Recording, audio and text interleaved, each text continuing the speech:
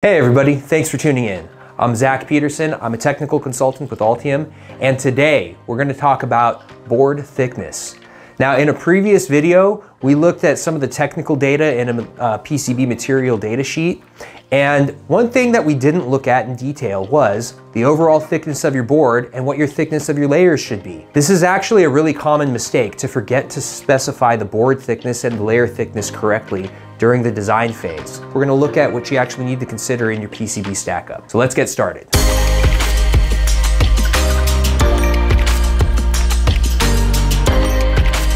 To get started with your board thickness and figuring out what your layer thicknesses need to be, you need to decide first, what is the total board thickness, including solder mask and copper weights, and then also how many layers do you need? So how many layers do you need is sometimes one of those magic questions, and it depends on how many plane layers you need, it depends on how many signal layers you need, how many different high-speed or low-speed protocols you might have. For now, we just want to look at the basic entry-level 4-layer board, and hopefully that will help you see some examples and some strategies for figuring out what the thickness of your layers need to be and what the board thickness needs to be. So typically when you have your board, you've got a layer of dielectric and a layer of copper.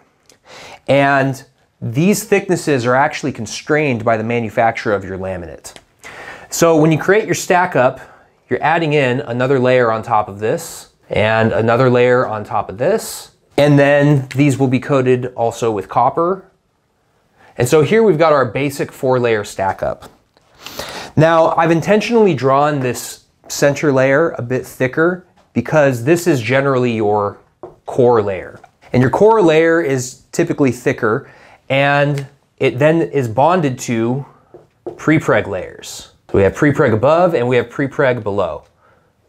So prepreg is like the glue that you would use to fuse multiple cores together if you were taking this and you were building a much larger Stackup. So I could take this block here and replicate it above and below, and then just kind of keep going and going and going. So the challenge here when you're building your Stackup is to decide what should your layer thicknesses be, or what would you prefer is probably the better way to state it, and what does the overall thickness have to be. So the overall thickness depends on, of course, here I have my copper weight, and then on top of the copper I've also got a thin layer of solder mask.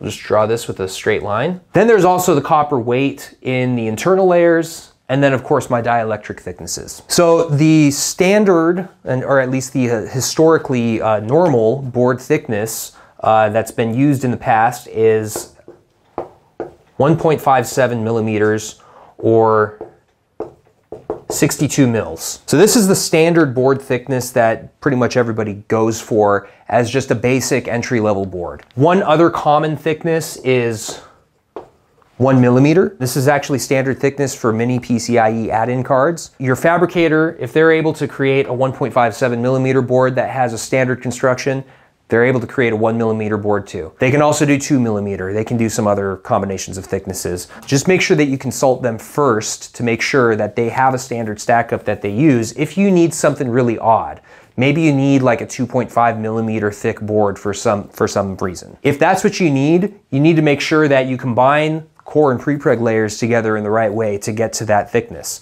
Again, this is where consulting with your fabricator is really important, because your fabricator may already have a solution that's going to fit your specific thickness, whatever that thickness is, and they know they're going to be able to fabricate it reliably, and it just might match the dielectric characteristics that you need in your different layers. So if you look at data sheets and you want to, specify or pick out some preferred materials for your PCB Stackup, what exactly should you be looking for? In the previous video that I'm referencing, where we looked at some of the technical data and data sheets, those same points apply here.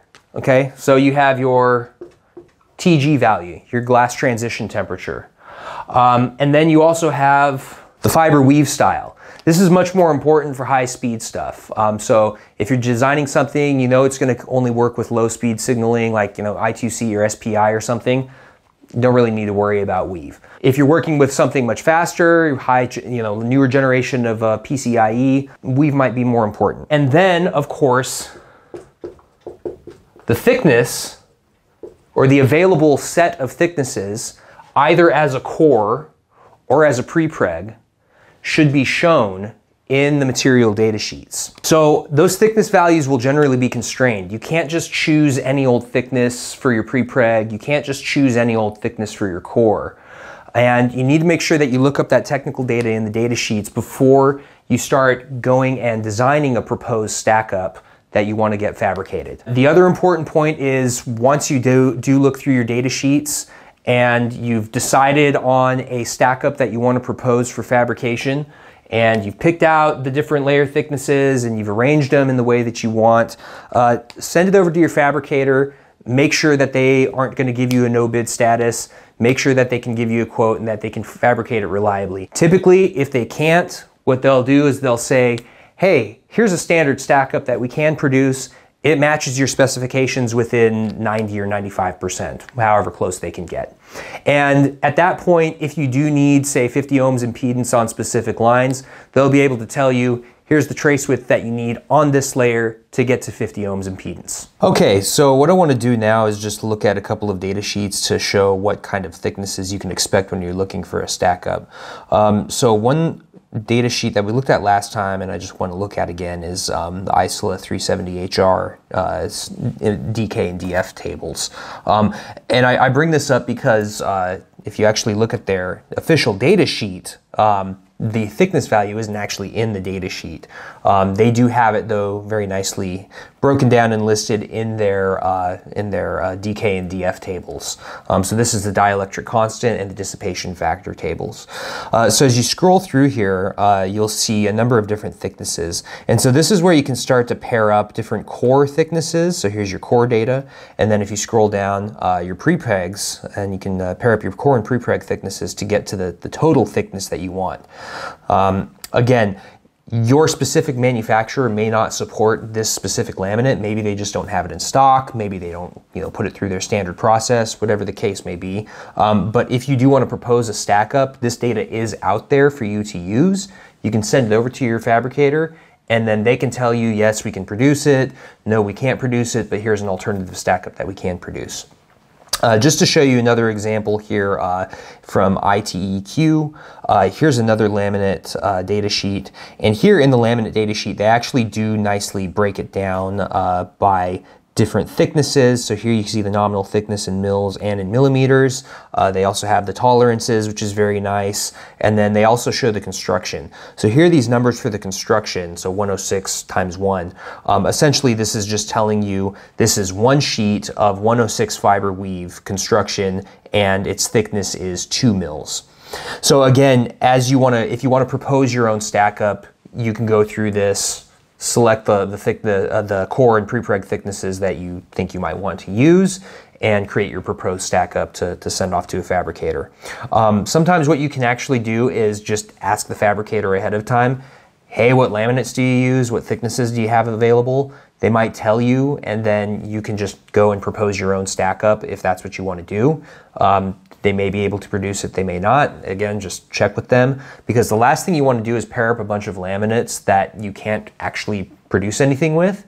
And the reason that's a bad thing is because let's say you have traces that are defined at 50 ohms impedance, and if you can't get to the right thicknesses on those layers to hit 50 ohms impedance, after the layout is finished, you find that out, you then have to go back and change everything in the layout. If you're not using the right design tools, maybe you're using like an open source program, it can actually be kind of difficult to go back and change a whole big number of traces to a different thickness so that you can actually hit that 50 ohm impedance mark, if that's what you need to do. So hopefully this provides some context for what you need to do with thickness values in your material data sheets. So make sure to check that if you are going to propose your own stack-up. And again, you'll find all of that data somewhere on the laminate manufacturer's site. If for whatever reason you can't find it, you should be able to ask your fabricator. There's no reason that they can't provide that data for you. Or maybe they can't provide the actual data sheet, but they can at least provide, here's the manufacturer, here's the product line name, or here's the laminate number, some kind of information that lets you Google it, and then you'll be able to find it. Okay, everybody, thanks for watching, and hopefully this gives you some context behind board thickness and what you need to watch out for in material data sheets if you want to start proposing your own Stackup for fabrication. Again, always make sure you send that Stackup into a fabricator to make sure that they can reliably produce it. And if they can't, just make sure that they can send you something that they can produce, so that way you can get started on your design. When you want to get started on your design and create your own Stackup in your PCB design software, use Circuit Maker. Circuit Maker is a great program that you can use to get started building your circuit boards.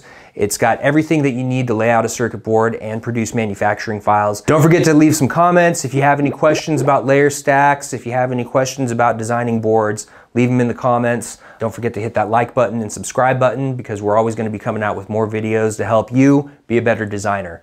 Thanks for watching. Don't forget to call your fabricator.